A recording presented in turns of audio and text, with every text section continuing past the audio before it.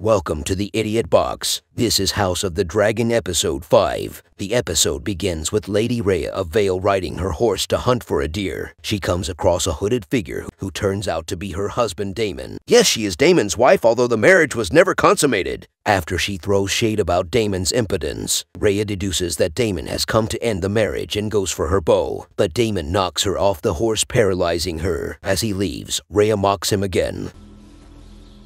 I knew you couldn't finish. Daemon grabs a rock and walks toward her. The scene shifts to the sea. King Viserys is seen depositing his lunch to the bow of the ship. The royal fleet is heading to Driftmark, where the king hopes to marry Rhaenyra to the sea snake's son Laenor. In King's Landing, Otto Hightower is seen leaving the capital as Alicent attempts to stop him, and they argue that he shouldn't have tried to advance her child as heir. Otto tells the young queen that the king will soon die, and if Rhaenyra succeeds him, war will follow, and to secure her claim, she'll have to put your children to the sword.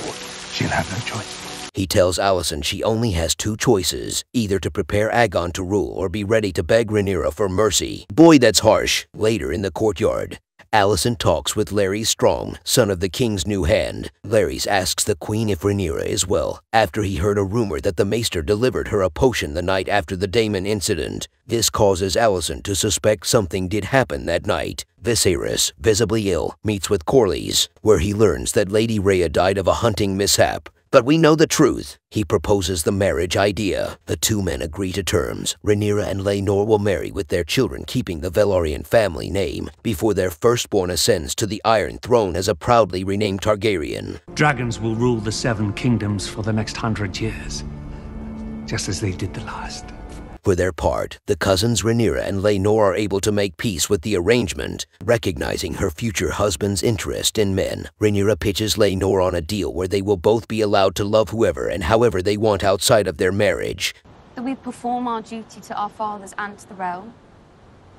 And when it's done, each of us dines as we see fit.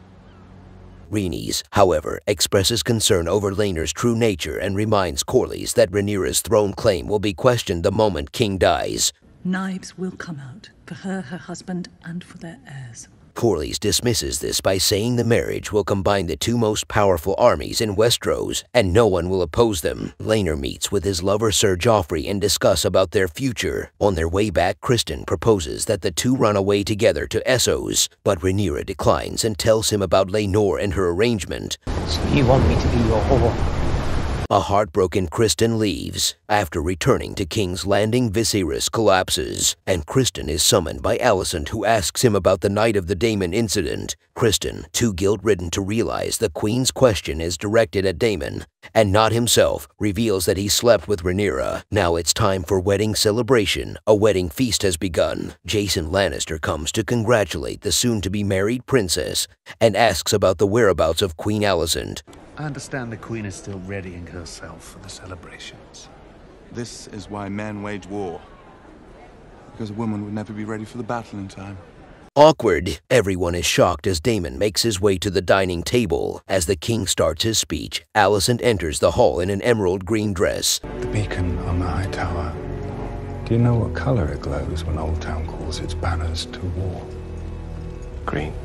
Laenor and Rhaenyra perform a dance and everyone joins. Gerald Royce, Lady Rhea's uncle, tells Daemon they are onto him for the murder, but instead Daemon tells him he'll be coming to claim the runestone as it was promised to his late wife and now belongs to him. Well, now we know why he killed her. Laenor and Joffrey deduces that Ser Criston is Rhaenyra's paramour. Joffrey goes to talk with Criston about their interests. Daemon joins Rhaenyra in the dance and asks her if this is what she really wants, to which Rhaenyra replies if he really wants her he can try and take her by force. And suddenly a fight breaks out and everyone is confused on what is happening. The confusion is cleared with Criston beating Joffrey to death.